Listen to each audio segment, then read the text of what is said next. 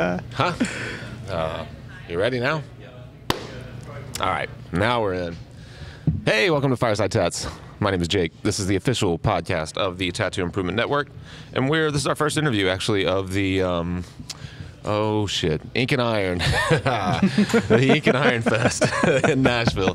There's nothing. I'm looking around to see what says it. We podcasted a week or two ago with Russ Abbott, and his shop is Ink and Dagger. And when we left, I was thinking, we were planning for this fest, and I was thinking the whole time, like, did I call Ink and Dagger Ink and Iron that entire time? But I went back and looked, and I didn't. So I'm here with Ty Pallotta, tattoo artist, illustrator. And we're going to talk just a little bit about his background, about his process, and stuff. Wherever the conversation takes us. Where are you out of? Where are you based from? It's outside of Long Beach Island, New Jersey. It's Manahawkin. Oh, okay. Small town coming into main like beach town, basically. Oh. Yeah. Do you travel a lot to do a lot of shows? We have been the last couple of years. Yeah. Just trying to get out there. Nowadays, just going to a city that you want to visit and doing a show to make it, a good excuse to get to that city seems reasonable for me. Yeah, that's what we do. That's right. Have you been down here before, Nashville? First trip? time Nashville, yeah. Yeah, we're from Memphis, so we're pretty familiar with the We were town, in Memphis once, yeah. Oh, really? Passed through on our way to Austin, yeah. Oh, okay, yeah. It's a cool city. Yeah. I like Memphis. It's nice. It doesn't have quite the tattoo scene that even Nashville or definitely Austin has. It's still a fairly small tattoo town, although it's expanding, but it's not expanding like really like art-focused tattooing like a lot of other cities are. You just have shops pop up and go away. So how long have you been tattooing? 1998. Okay. Yeah. It's a good while. Yeah. And you got started, you mentioned before we started talking that you were not an art school kid. You were already drawing, obviously. Yeah, I was drawing since I'm a kid, just natural ability. Yeah. Wish I had that opportunity for art school like we were talking about before, but I've learned most of what I've done trial and error, and a little bit from working with other people here and there as well. Yeah. Never really had a true formal apprenticeship, started to. One of them wasn't worthwhile at all. The other one was a pretty bad scene as well, unfortunately. Some people get a great opportunity, and I wasn't given either of those, so I kind of like forced my way into the business, taking opportunities where I could get them. And well, that says a lot then, because you've owned your own shop since '04, you said? Yeah. Okay. Well, so a lot transpired from '98 till then. Yeah. Right. Sounds like probably it was. Worked in about 7-8 shops minimum. So just learn what I can, move on. So. Huh.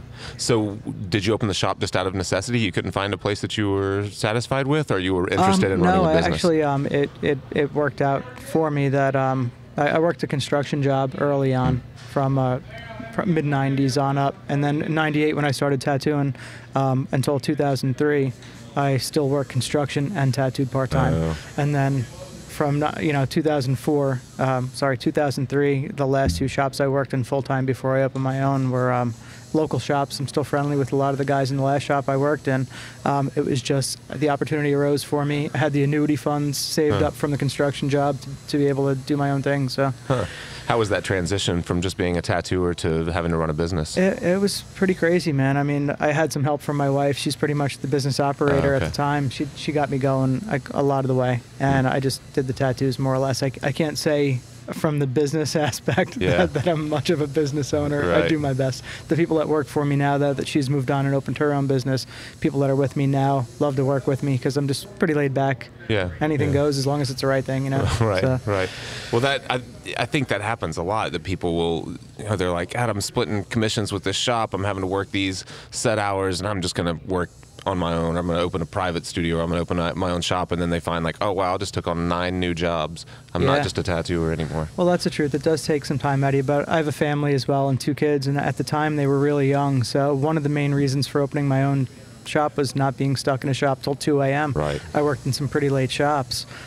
At first we opened the business 12 to 9, and then through the years I bumped it back to 10 to 6. Then we got rid of Saturdays, and now that I have more people in the crew, we're back to 11 to 7 days. But it's great hours for me to be able to go home and eat dinner with my family, which I didn't have working for anybody, because I was always the low man working on everybody else's shop. Right. So I got what everyone else didn't want, Yeah, that's tough. How many artists do you have now? It's 4 of us, including myself, so it's a small shop. Yeah. 3 stations, and 1 person floats between the stations on the day off. So. Okay. We're probably dropping images of some of Ty's work as we're talking here, but kind of a lot of color work. You said you used to work it more in realism and have moved towards more of an illustrative style lately. What seemed to give me some recognition was painting reproductions, famous people's paintings. I've done a bunch of Esau Andrews reproductions and stuff, and that created something for me, and people wanted realism. And in my area, there weren't a lot of people that wanted to even mess with realism, so I built a client base that way. But I got stuck in such a rut where, even though it takes a technical ability, I felt like here I am every day just being a reproduction guy. Like, where am I? Right. Where do I fit into all this as an artist, Yeah. And for me, I've always felt like I was missing out on having a definitive style where you looked at certain people's artwork and you knew it was theirs the second you laid eyes on it. So now I'm tending to lean more towards illustrated realism, and illustrated work in general, where anything that I could do myself, I try to draw a lot on with Sharpies when it's something that can be drawn successfully with Sharpie. I don't want to take the easy way out. If something requires a lot of time, I'll do a drawing first. Right. But I feel alive. I feel excited when I do my own work versus the stress of dealing with realism. Yeah, and that is stressful. We talked a little bit before we started shooting about watching some of these super talented photorealistic artists, and you look at their stencils and you look at their preparation, and you just go, God, it looks like a job. That looks like so much work. Yeah. And it's so much fun to break out Sharpies and to let something kind of evolve and you can kind of map to the body, and it makes it so much easier and so much more fun. Yeah, some of my Japanese work, it's all large, oversized Sharpie work, and one of my influences for that was Jeff Gogwe. Oh, yeah. I did a Boston Tattoo Conference, and one thing he talked about was overshooting the canvas. Do things as large as you can. And it really works for me with the Japanese especially. Fitting it to the body, whereas I do a dragon that goes from the shoulder down past the elbow and it's just the dragon's head. The only way you're going to get a fit like that is with drawing it right on. Right. And it's a lot of fun, and I don't mind that part of the process. I'll come in and start at 9 o'clock in the morning, draw on somebody for 2+ hours before we get going for the day. It's worth it, man. It's absolutely. a long-ass day, but it's definitely worth it. Right. Yeah, I've never seen Jeff talk in person, but I own that the DVD that he put out not long ago. I forget what it's called. Tattoo as I see it. Tattoo as I see it. Yeah. And he talks a little bit about that. Yeah, like, if someone just wants to, they want to drag on their shoulder blade, I'll just talk them into getting the head, and maybe we'll do the body later or something. And overshooting the canvas, I think, is such an important thing, and it allows you to really draw to the body a lot.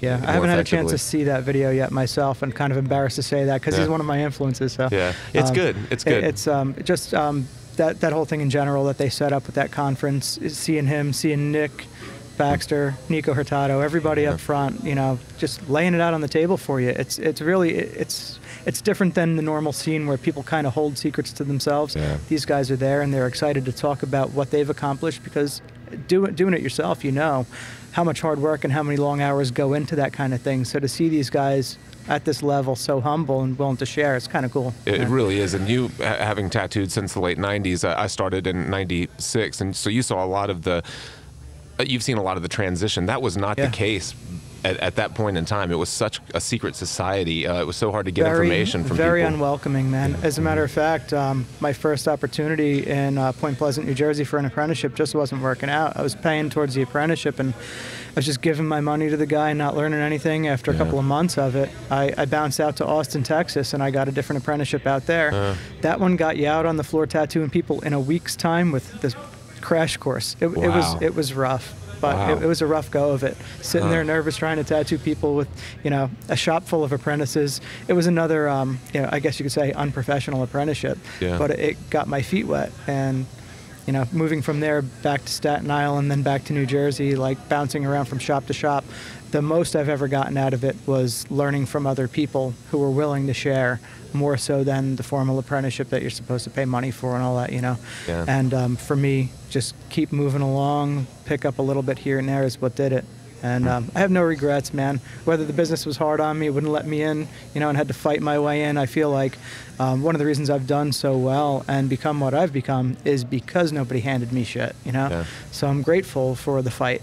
Yeah. And it makes me appreciate where I am today. Yeah, that's well said. I agree that I watch apprentices or people getting into the business now, we just podcasted with someone a couple of weeks ago, Russ Abbott's apprentice he's been tattooing like a year, and I was like, God, I couldn't do these tattoos 6 years in. I mean, you've got such a head start, but then you think back and you go, man, whatever, we earned it. It was a lot harder. It was a lot harder road at that point for a lot of people. You know, you didn't have guys. It didn't make any sense to go to art school and to become a tattooer. No one did that at that point. Now you have people that are really like classically trained artists, and they're coming straight into tattooing out of art school. And I mean, of course, it's done wonders for the business, for the industry. But there's something to be said for what both you and I did. Yeah, I feel like these days, for me, it's a fight to evolve, to stay up with where things are going day after day. Because I look back at some people that I started with in the 90s, and all day long, they're still doing that 90s tattoo. And it's like, man, you're still doing your work. It is your artwork, but you're still where you were 1998, 2000, where all the rest of us have really been fighting to try to keep up, And it is a struggle to keep up, because I see some of this work, and I've got people I follow on Instagram that are, tattooing 14 months, 15 months, and they're fucking killing it. Man. So it's amazing. It's inspirational, and it's motivating. It is a little frustrating at times, but I completely agree. And I come from a shop where we were the first custom shop in our town, and so we had a nice client base, and we made the mistake, kind of the group of us made the mistake of not evolving with the times. We didn't. We were slow to get online. We kind of we went to conventions and things in the late 90s and early 2000s, but then as everyone got into their 40s, and they were just like, I don't really want to do that one this year. And so then you find yourself just in your little world doing the same tattoos on the same people, and the next thing you know, you look up and you're like, wow, everyone got a lot better than me. Everyone evolved. So it's hard or it's easy to fall into that rut. Oh, very easy, it's definitely a struggle. And for me to be tattooing as long as I am, and to be so humble about, man, these young guys are fucking kicking my ass, dude. I got to stay on it. Right. And I do. I just keep trying to evolve and keep trying to keep up. Yeah. And my thing is, I'm always saying, hey, man, I'm just trying to stay relevant. I don't want to end up that guy that's still doing the 90s tattoos. So. Yeah, that's enough to keep you motivated. So where do you see going from here? You like the kind of illustrative style that you're doing? I do like the illustrated style. One of the things that I guess would be good for me to talk about is how in recent times I've been in the same area now long enough to see what some of the tattoos I've been doing early on are holding up like. I've learned where people are always saying, use more black, use more line work. And it does hold up true. Even if you're going to do a realistic tattoo or something with a little bit of line work, it all has to have gray shading, black shading, undertones, even if you're going to run some color over it. The only thing that's going to be left there after your lighter colors fade is those undertones to hold the dimension. Otherwise, everything flattens out as it falls apart. So I'm using a lot of like medium gray through most of the tattoo to set the depth before I even run the color back over it. And the color, some of the lighter colors will take on a different tone, but they'll still have depth, without having to go, say, from dark red out to yellow. And you can just put a little gray in there, and then you're going to get a deeper yellow-orange before you hit your yellow. But to me, that's what holds that 3D. That's what holds your shape, your dimension. Yeah. And that's so valuable to be able to see your work years down the road and see what worked and what didn't. Yeah, absolutely. I remember talking to Nick Baxter about that, and he said, I started seeing this work that was coming back, and he's like, and I was glazing and building these textures over like 4 and 5 sittings. He said, and I noticed after a while, after maybe 3 or 4 years, anything over that third pass, that third layer of whatever, laying these deep purples or punching this area, is like, it was all just for nothing. It's like nothing, none of it was there anymore. So all these subtle little textural effects that looked so nice, a month in, were just basically gone after a period of time. And there's a lot of value in being able to see what worked, what didn't, over a long period of time. Absolutely. I mean, we came up in a time where it went from classic traditional, American traditional, to this kind of, Guy Aitchison bringing in all this crazy biomech shit.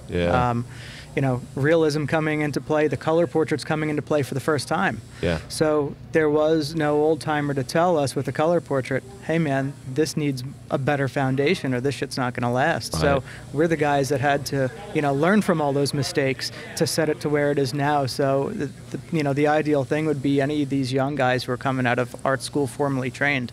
the shit that they can do with a painting or on paper is still not going to translate to tattoo. So they could learn from people like us who made those mistakes and say, all right, look, I need to back this shit with some black. I need to throw some gray midtones in there, even if I'm using some gray lines in places, just to hold things together as those lighter colors start to fall apart. Yeah. You know? Yeah. And that's one way we can keep pushing forward without hitting that same thing again, forward and back, you know? Yeah, and it's a delicate balance because you have people that, like you say, that are formally trained and they might be great painters, but learning how to make their work tattooable is a process. But then you also want to see those people pushing boundaries and say, okay, what, you know, there are things that people are doing now that I would have said, well, that's not tattooable. You couldn't make that work. I would have said that in the late 90s, and they are doing it and they're making it work. So it's kind of a fine line to walk of how far can you push these painterly effects and how much structure do you really have to have, an underlying structure in the artwork. Well, cool, man. I know you've got to start tattooing here in just a few minutes. Best way for people to find you for appointments? 777tattoos.com. 777tattoos.com. Okay. And on Instagram, you are? Ty Pallotta. @Ty Pallotta. Ty Pallotta. Cool. Thanks a lot, man. Hey, man. All right. Thank you, bro. All right.